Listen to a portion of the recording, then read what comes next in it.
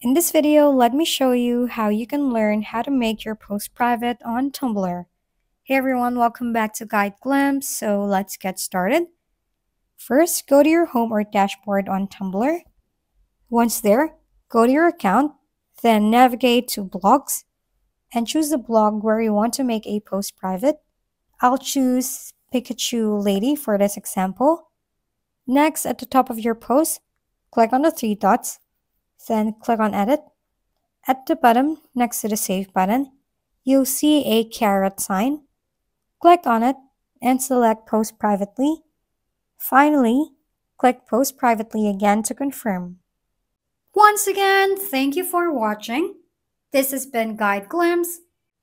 Don't forget to like, share, and subscribe for more how-to videos.